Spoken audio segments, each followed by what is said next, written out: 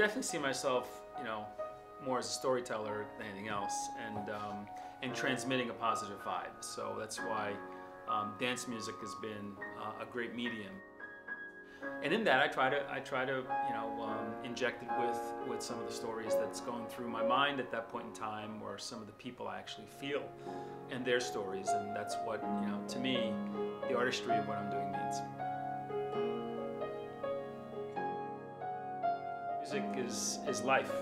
It's everything, all the strands of my life coming together, and I'm just telling stories about it.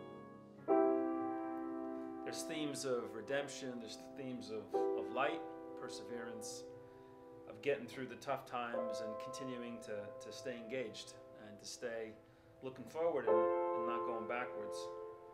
And I think when you look at a lot of the songs that I wrote about, there's a underlying theme of human connection.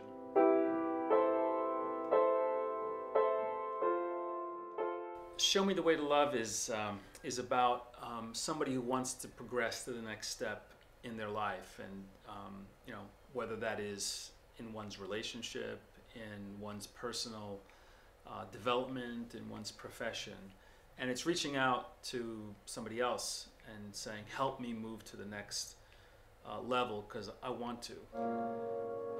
It seems like a love story, a typical just superficial love story at the surface, but underneath it is an individual who's looking for a higher level of meaning and reaching out for somebody to assist them.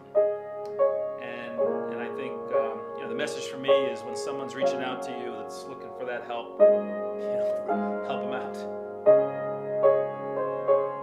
Don't just sit there.